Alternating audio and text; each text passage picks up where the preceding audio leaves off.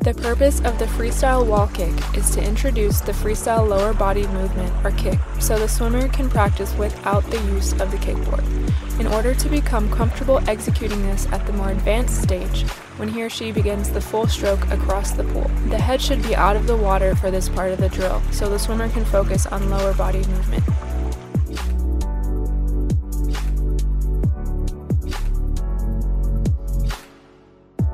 For this part of the drill, the head should be submerged so the swimmer can practice breathing and/or holding breath in